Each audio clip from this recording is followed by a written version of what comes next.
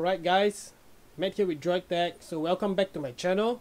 And in front of me I have the Lifeproof FRE for the iPhone 11 Pro Max. Before doing this video, I actually did some research about this case and I saw some pretty bad reviews on the screen protector, the inbuilt screen protector I should say. But here we are coming into this unboxing and review with an open mind. So thanks to Lifeproof Malaysia for giving me a unit to review and give my unbiased opinion. So without further ado, let's get this video started.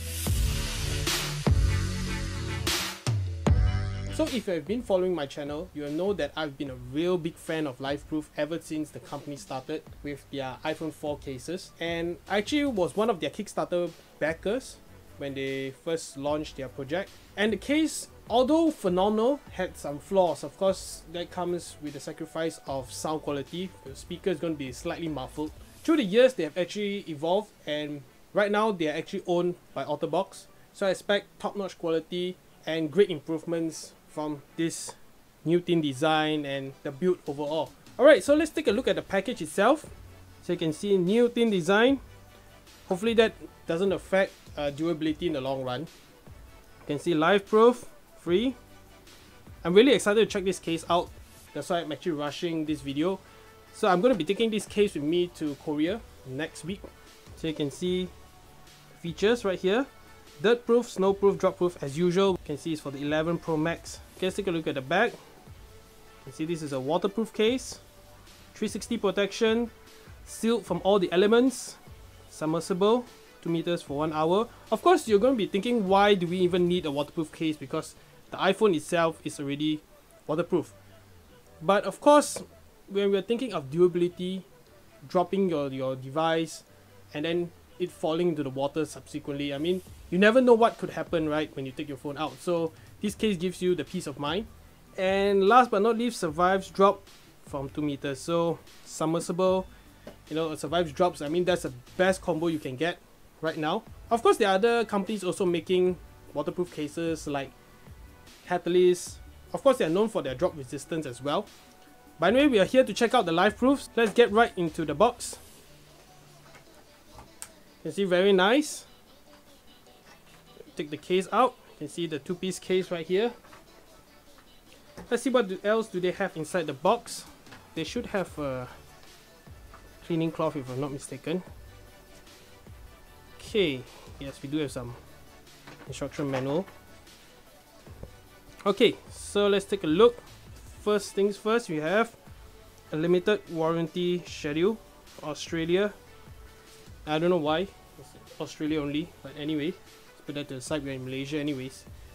Okay, let's take a look at some more instructions. You can see care maintenance. You can pause this and read it for yourself. You can check it out on their website. More stuff on how to get the case installed, but of course we already know the drill. Nice microfiber cloth. I love their microfiber cloths. You can see Lifeproof branded. And of course, Lifeproof Global Limited Warranty. The warranty is pretty good. I've actually exchanged one of the cases before. I think it was for the iPhone 5S, if I'm not mistaken, or the 5, where they had the screenless edition, if you remember, the Lifeproof Nude, if I'm not mistaken, yeah. That one had some issues with water leaking into the case and I got a replacement pretty quickly, so I should say the warranty is pretty good. Okay, let's take a look at this case. So new design right here. You can see now, if you compare this with the previous Lifeproof cases, they actually removed the Apple cutout because, I mean, there's already a big, not to say eyesore, but there's a big cutout right here, a big square cutout right here for the lenses and the flash. I mean, you don't want another square cutout right here. It will look really hideous. So, well done. I like that, and it makes it look more minimalistic also. Okay, so on the front,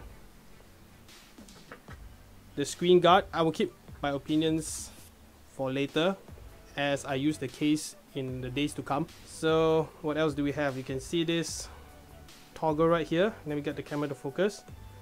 See the toggle right there. Very nice. And then the volume buttons on the right side, usual.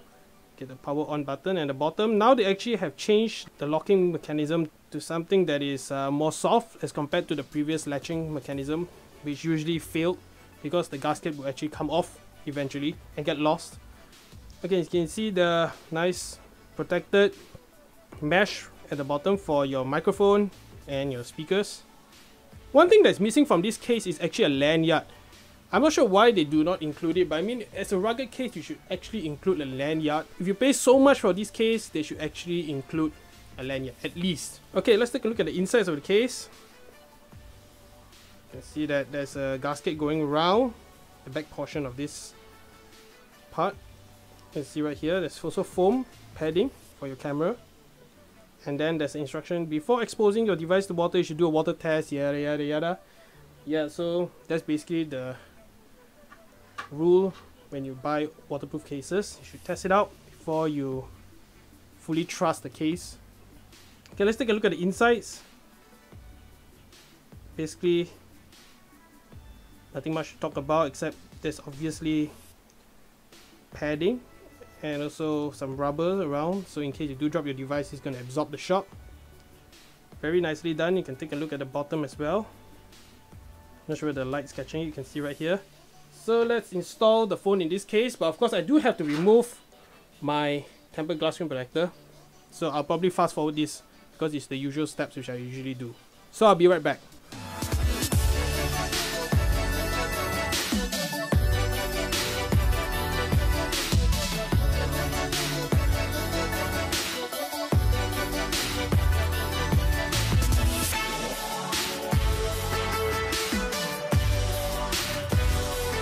So guys, we got this case on, as you can see.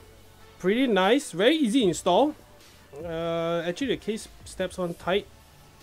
So I don't see any of the issues which the people who are giving reviews have, like the screen protector issues and stuff. So yes, I do have some dust inside, but just to show you the case itself, you can see, let me open the pot cover right here. Very nice. It's pretty deep though, so I don't think most third-party lightning cables were able to fit. Okay, so let's test the toggle itself. It works perfectly. See, very nice. I don't have any of the air gap issues though. But of course it's full of smudges. I believe that this is not made from glass anymore. I'm not very sure, but it does a job, and you can see that it doesn't really impede any of the camera quality. Let me show you right here. Just open the camera, take a picture. Very nice.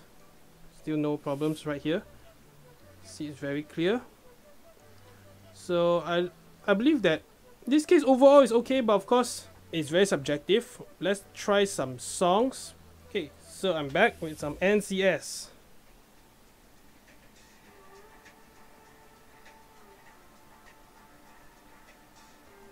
So actually the back of the case is vibrating.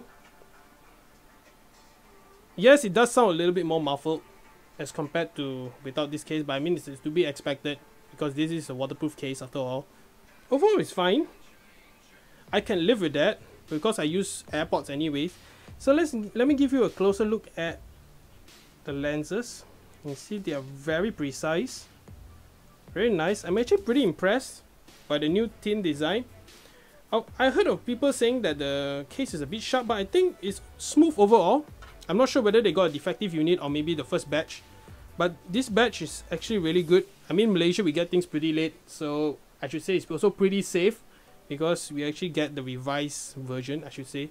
Alright, so overall this case is something I would recommend because I've been using Lifeproof for many years now, and this case so far hasn't let me down.